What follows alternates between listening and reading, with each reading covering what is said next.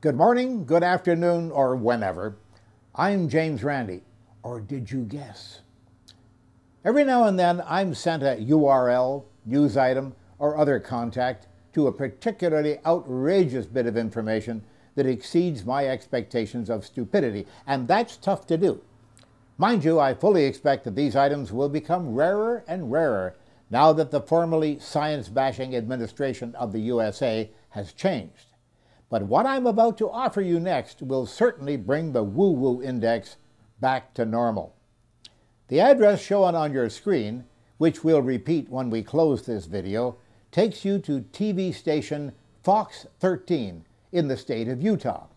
It's a newscast hosted by Bob Evans and Hope Woodside, for whom I see little hope, if any. As usual, it's hard to decide whether their gushing enthusiasm for the subject at hand is invented, sincere, a product of their acting school, or just some sort of automatic default. In any event, it's thoroughly sappy. I think you'll agree when you see it. Access to this URL also offers a few other opportunities for you to become even more familiar with how vapid and juvenile television news can get. Exposure to this kind of material can rot the human brain. You've been warned.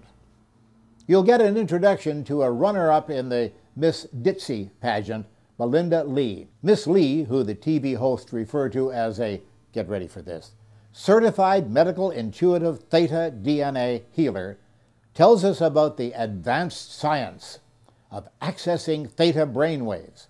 The inevitable mention of quantum physics comes in, of course, and lowering your brain frequency. What you're doing is you're working with advanced science and with quantum physics, and you're actually affecting matter. This is immediately validated by Dr. Hugo Rodier, who runs on himself about ambient light and electromagnetism that powers Melinda's healing. Dr. Rodier's more specific qualifications are not provided us, so he may be a race car mechanic or even a certified medical witch doctor, for all we know. Certainly his knowledge of physics needs a little sharpening if he thinks that energy healing has anything to do with what Melinda does. But I guarantee that your brain frequency will be lowered as Melinda pushes your tolerance of nonsense to the limit. How any television outlet, even one on the Fox network, could seriously present such total nonsense and irresponsible support of quackery must strain our tolerance. Of course, this introduces the possibility that the citizens of Utah are just poorly educated and can be effectively attracted and deceived by such totally irrational, juvenile, scientifically outrageous material. But I like to think that this is not the case. I urge you to click in on the URL as I close my tirade and go to View News Footage to see the comedy features.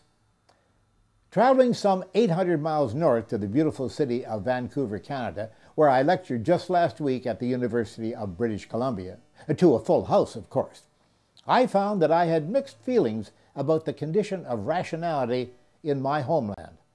I had to go out and purchase some homeopathic remedies for a demonstration that I regularly give at such lectures.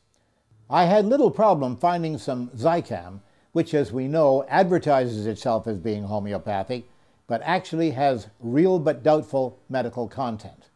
It uses the homeopathic label so that the consumer can be charged a much higher price, thinking that this is one of these new, scientific, exciting approaches to medicine, which it's not. This makes Zicam one of the faked fakes, a rather unique position in the quackery business, I must admit. I was also able to find a box of Calms Forte sleeping pills with little trouble. These are the pills that I swallow at my lectures, the full 36 tablets that come in the box, to demonstrate that I can take 10 times the recommended dosage at the beginning of my lecture of this homeopathic medicine, and still finish an hour and a half later without even taking a nap. Are these expensive pills just slow acting? No, they simply don't work. But more of that in a moment.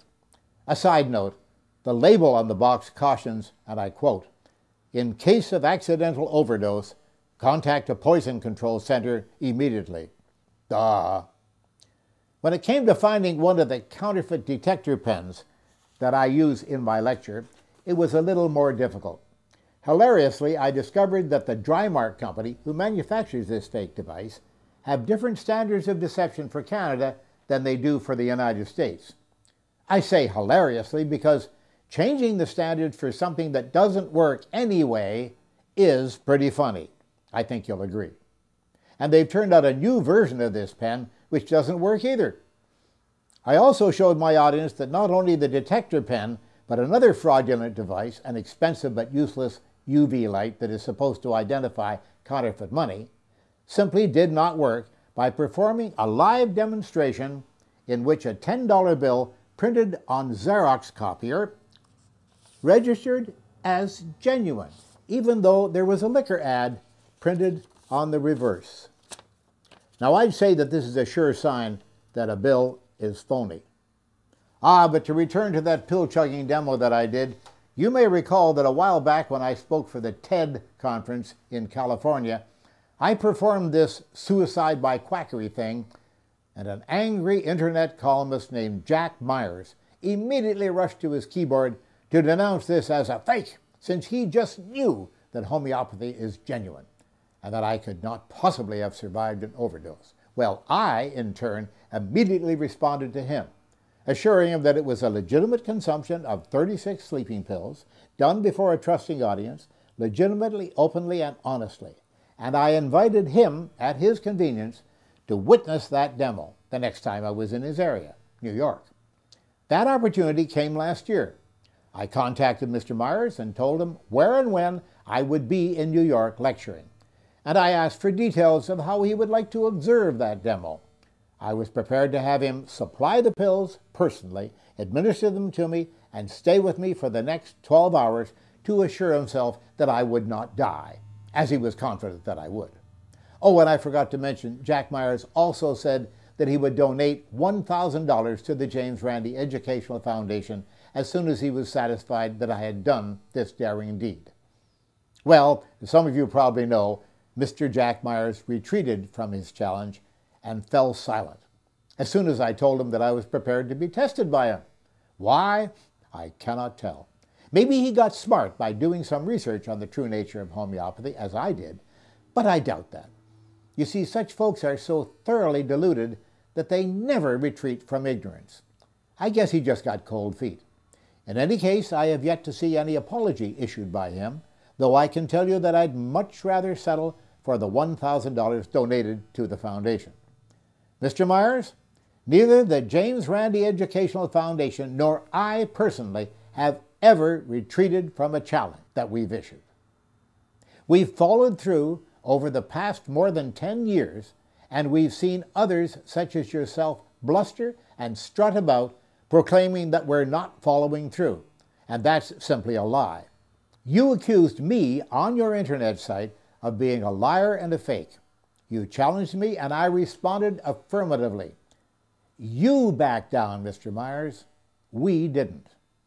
As for homeopathy, no greater mass delusion has ever afflicted the medical world, except perhaps for that bizarre idea that the mere royal touch of a God-appointed and anointed monarch could heal the ailments of the hoi polloi. That fantasy appears to be out of favor currently, though it may re-emerge at any moment. As for homeopaths, they preach that the vibrations of long-gone substances are retained by H2O molecules and can mystically heal the sick. My ingestion of an overdose of homeopathic sleeping pills, which I've done so many times, is not at all dangerous, daring, or brave, Mr. Myers. I freely admit that to you because I'm being honest.